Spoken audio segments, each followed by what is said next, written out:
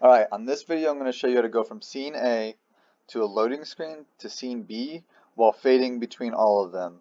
The fading part is probably the part that is the non-trivial part, which is why I'm making this video, because it took me kind of a long time to figure out, and I hope that it is more clear now after I make this video. Okay, so if you go to the description, all of the code is in the description. You don't have to pause and copy my code. It's all there. It's all free to use and it works great. So let me show you what I mean now. I'm going to go in. This is my game, Boris the Sloth. I'm going to enter this cage, and as soon as I enter this cage, it's going to load the next scene.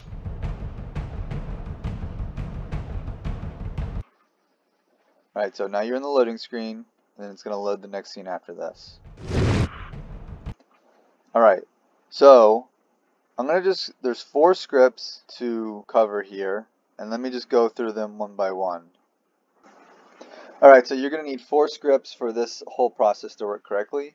The first one is a static script, and you're just going to create it, put it in a folder in Unity. Doesn't need to go on a game object, it just needs to sit there, and it's going to store your next scene and your current scene that you're going to load and unload. So you don't need to put this on a game object, you don't need to modify this, it's just going to do it. The second script is sceneloadtrigger.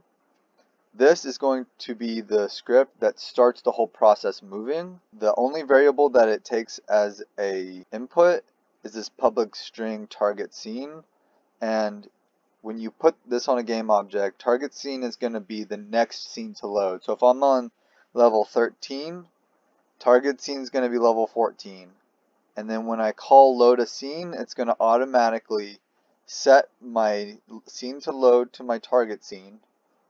It's going to then load the loading screen and start the whole process of doing all of the transitioning. The third script is load new scene. This is going to go on the loading screen. And I'm going to explain this in a second. You don't have to modify any of this.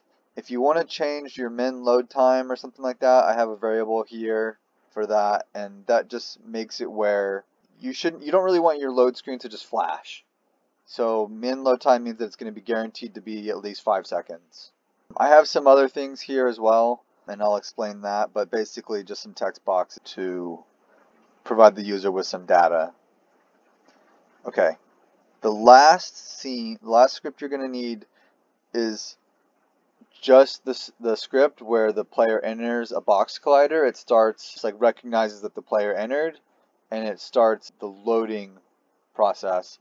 The most important part of this is the sceneloadtrigger.LoadAScene. That's actually the part that is, it's like the trigger that starts the loading sequence. The rest of it is just kind of preference stuff. So now I can show you how all of the scripts are actually implemented in gameobjects. Alright, so in my game I have a game object called InLevelZoneLoader. This is the game object that when my player enters, it starts the loading sequence. So attached I have a box collider 2D set to isTrigger, and I have 2 scripts attached, 2 of the ones I discussed. sceneloadtrigger and InLevelZoneLoader. sceneloadtrigger, for target scene, you're going to put the scene that you want to load to. So this is level 13.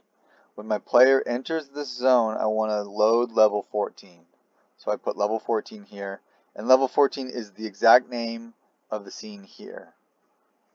Okay. So the next script is the InLevelZoneLoader script that I just talked about. You just need to attach it. If you look at the code, it already handles how to sequence things when you enter this box.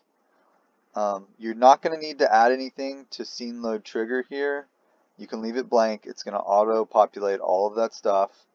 And the wait time load, I'm using 3.5 seconds, but that's just for sequencing for my particular game. I want the player to enter, I want him to pause, I want it to wait 3.5 seconds, and then I want it to start the sequence of fading in and fading out. I think it looks more dramatic, so that's why I kind of did it. That's all you need for going from scene 13 to scene 14. Now, I'm going to go to my loading screen. You're going to need a scene called loading screen. Exactly loading screen. And the reason why is because I've hard-coded into my script to look for a scene called loading screen when loading. So let me just go to this. So on your loading screen, let me zoom out so you can see my loading screen. This is what it looks like. For my particular loading screen, I have loading ... and those dots are animated. I got the loading screen percentage here, which auto updates based on where the scene is loaded, how much of it is loaded. So now that's out of the way. I have a game object called next scene loader, and on that game object I have the load new scene script. And for my particular game, I've text mesh pros for a few things. Again, the loading, the percent, and the sloth fact. So I have that here, loading, percent, sloth fact. And that's because I'm updating these from script as I'm running. One really important thing is this canvas group, which is this canvas group here. That canvas group controls the fading out of the load screen after loading the level 14. So if I'm going from level 13 to level 14, that canvas group is going to help me fade out the loading screen when I get to level 14 and I'm ready to play. And I'll show you why. Because that canvas group has an alpha channel on it, and that alpha channel can fade out. And once it's faded to 0, I just unload the loading screen scene. I hope that's helpful.